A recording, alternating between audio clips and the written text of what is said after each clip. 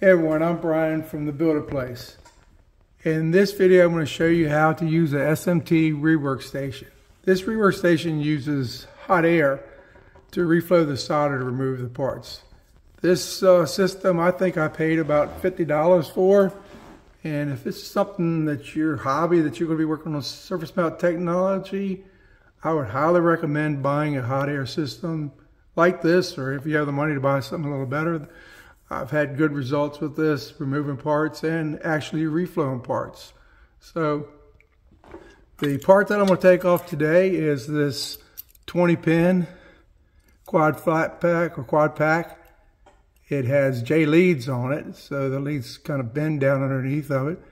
And I've selected this nozzle to do the work. This nozzle fits right over top of the part and extends to the leads. So I'm going to show you how I use this tool to remove that part. I have the nozzle is installed, and if you note, when you take this out of the holder, it automatically starts to heat up, and when you put it back in, it'll cool off, and then eventually it'll shut off once the temperature drops down to a cool state, which it didn't get that hot, so it didn't run very long. Next step I want to do is set the camera up so you can watch how I actually do the extraction. I have the part that I'm going to take off here in focus right here. I don't know if you noticed, but this piece of material that I'm using is just a piece of ceramic tile. It works really good for this type of stuff. You don't have to worry about, if you're soldering or whatever, you don't have to worry about burn your bench top, or you have chemicals that you're using that would stain any kind of thing. This is an easy thing to clean, or if it gets damaged, just throw it away and get another one. So I turned the system off, and I just want to show you where my target I wanted to do. I want to have this nozzle to come down on top of this part and leave just a little bit of air space around the bottom edge here for the air to flow out. So this nozzle is going to heat up the part and the leads only, basically. It will heat the rest of the board a little bit, but you want to focus all your heat here, because that's all you're just taking this one part off. You don't need to reheat all the rest of these parts here. You just want to heat this part, and this comes in handy, especially if you have other parts around that you don't want them to reflow and take a chance of them falling off or getting bumped. So the plan is to keep this as close as I can to the board. The shaking I can't fix. Normally this hot air gun will be in a fixture to hold it steady, but we're going to try to do the best we can and start to reflow. Okay, we'll start to reflow this part, but first I want to heat up the board area a little bit around it, because it is cool here in this shop that I'm working in. I want to bring the temperature of the board up a little bit. This brings the temperature of the hot air gun up a little bit to the temperature, and it seems to be about the temperature now. So I'm going to bring this down on top of this part, and the best I can. As you can see, it's a little nervous, a little shaky. We'll try to keep that part, that nozzle, just a little bit above the board. And the part is loose. Take it off and we're done. Now, as you can see, there are excess solder left on the lands that we need to take off. But we'll do that with this solder extractor real quick. While I'm waiting for the solder extractor to heat up, I wanted to mention that some of these parts can be temperature sensitive. So when you're removing the part, and if you want to replace the same part, you think maybe there's a problem with that IC, and you just want to take it out of the circuit to test the circuit, then plan to put it back in.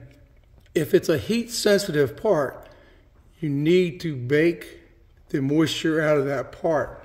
So you need to go to the manufacturer's website, find the data sheet on that, and find out if it's moisture sensitive and if it needs to be baked. We normally, where I work, if we take a part off, we never put it back on. So we don't deal with baking parts. All our new parts are kept in a dry oven.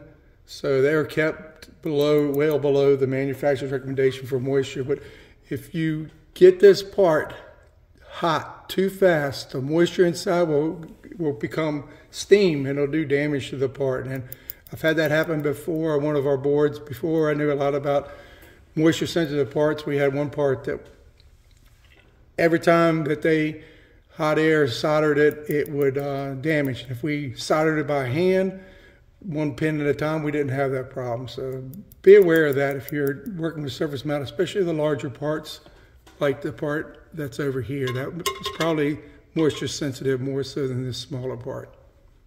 The solder extractor is now up to temperature and ready to remove that excess solder. Now, one thing that you will not see me do, but in a rare occasion, is to have any solder-wick on this board. I don't like using solder-wick.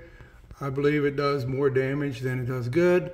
It does a nice job. I've seen a lot of videos where people use solder-wick, but I think it brings the board up to too much of a temperature. So I'm going to show you this little trick real quick. Take the regular solder extractor, and hope you can see this good. You just take and start the vacuum of the solder extractor and just put it on the lands and just walk across the lands. And I'm not doing too good a job because I'm trying to watch the camera and watch it at the same time, but we're removing all that excess solder. I got almost everything you got down here to get. Keep the solder extractor vertical, no downward pressure, and just walk over the lands. Done all that desoldering, I can put my finger on.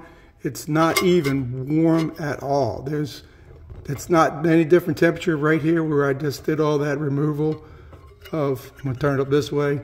I didn't do too good a job because I was trying to reach over the camera, but I see some solder still there. But basically my point is that this has not even gotten warm. So we've only done one temperature cycle by removing this part. So the part was put down with one cycle, and then we've done one more cycle of heat. And we're going to put one more cycle to put the part back on. So to do this repair, this board is only going to get 3 thermal cycles. So that is a positive thing in your reliability of your board.